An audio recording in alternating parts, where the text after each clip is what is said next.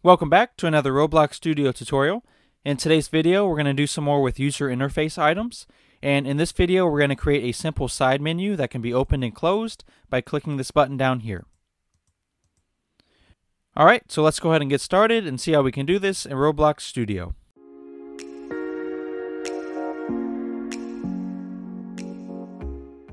Okay, so the first thing we want to do to make this side menu is make sure we're under the Home tab and then click on the UI button.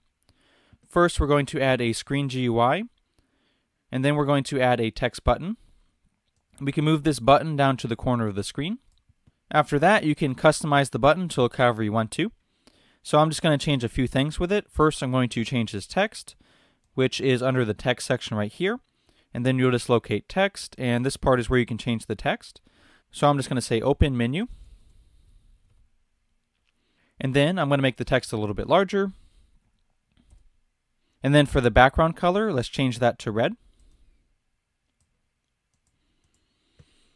Okay, next we're going to be adding a frame. You can resize this to whatever shape you want.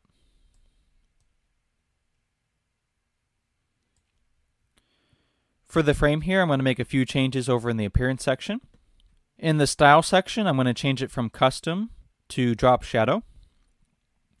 And then inside the frame here, we're going to add a couple more elements. So if you click on the plus sign, the first thing we're going to add is a text label. And go ahead and resize it so that it fits inside the frame. For the text label, you can go ahead and change it to whatever you want. I'm going to change the text to make it a little bit larger. And then if there's any additional changes you want to make, please feel free to. Also inside the frame, we're going to add a couple buttons.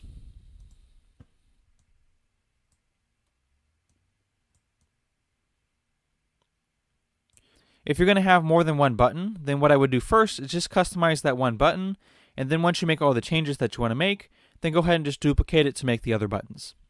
So we'll just make a couple changes with this button here. So for the text, I'm just going to say button 1. Let's make the text a little bit larger. And let's go ahead and change the background color too. Over here in the Explore section, we're going to rename this to button 1.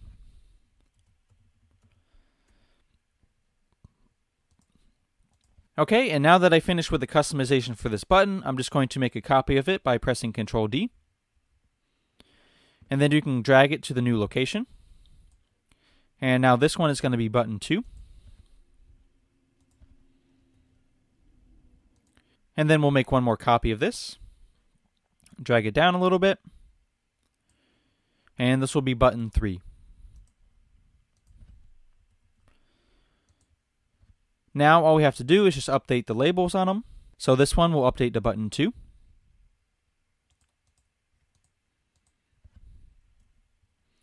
And finally this one will update to button 3. What we have so far for our setup is we have a screen GUI. Inside the screen GUI we have a frame and a text button, which is this one down here.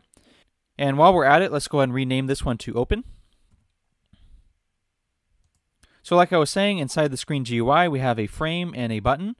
And then inside the frame here, we have 3 different buttons and a text label. It's important that these items are inside the frame so that everything opens together. Now we're going to go ahead and add a script onto this frame here. So we're going to be adding a local script. The first thing we're going to say is local open button is going to be equal to script dot parent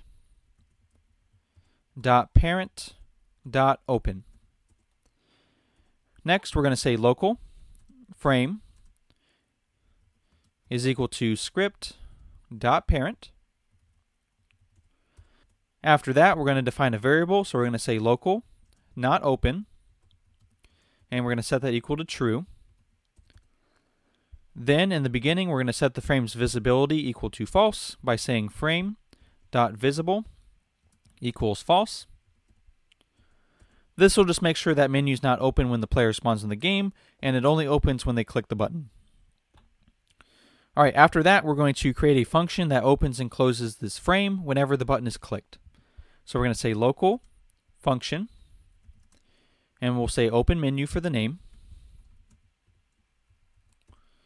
Inside, we're going to say if not open.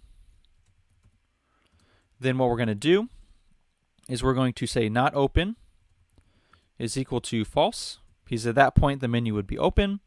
And then we're going to say frame.visible equals true. And this is the part here that actually makes the frame show up. Next, we're going to say else not open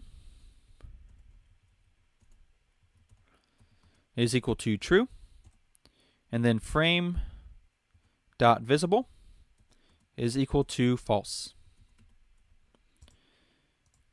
And then down here at the bottom, what we need to say is open button dot mouse button one click colon connect, and then we're connecting this open menu function. Okay, and that's all there is to it. So if the frame is not visible on the screen and the user clicks on the button, then it's going to make the frame visible. And if the frame is visible on the screen and the user clicks on the button, then it's going to make it invisible again. All right, let's go ahead and take a look and make sure we didn't make any mistakes. So right now my frame is not visible. If I click on this button here, then it shows up. And if I click on the button again, it closes. One thing that you'll need to keep in mind whenever you're designing user interface items is that it's not going to always look the same depending on the screen size. So let me just go ahead and show you an example. So under here you can view your game on different screens. This is how your game would look on an iPhone X, and you can see your menu is kind of jumbled up. And you can try some different screens just to see how it looks, but in general you'll notice that it doesn't seem to line up correctly. What you can do to fix that is download a plugin, and the plugin that you need to get is this one right here, Autoscale GUI. You can just press install and then it'll install it into Studio for you. Once you install it, then you'll see it in the plugin section up here. And what you want to do for each item of your user interface is just go under the size section here and click on the scale button. So we'll start with the frame here. So I clicked on it over in the Explorer menu. I'm going to go into plugins. For the size section, I'm going to press scale. Then I'm going to go for button 1, plugins, size section, press scale. And you notice it moved things just a little bit, so you may have to readjust things once you convert it. But we're just going to go through and do that for all the different items.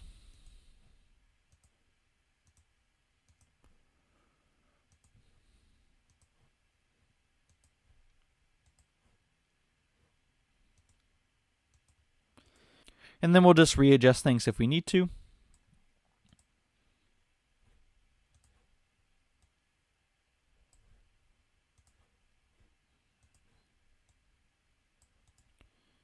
One additional thing you might want to do for anything that has text on it is go under the text section and select the box next to text scaled.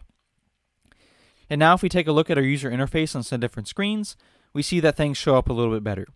One thing that I'll need to fix though is down here for the open menu button. I haven't selected that option yet, so you can see it kind of extends past the button. So let's go ahead and fix that real quick. So for the open menu, we'll just go down to the text section and select the box here. Now if we go back and look at it, everything fits inside the button. And if we take a look at some different screens, then everything shows up like it should. Okay, and before we end with this video, let me go ahead and show you how you can set up code for the other buttons. So if we head back under our script here, what we'll need to do is create a reference for each button. So we'll say local button 1 is going to be equal to script.parent.button1. And we'll just copy this and make the changes that we need to.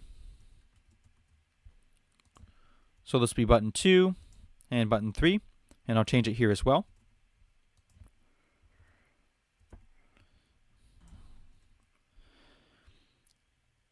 And then we'll just set up some functions for each one. So we'll say local function, and we'll just call this button 1. And for now, we'll just say print, and then button 1 was clicked. And we'll just copy this 2 more times.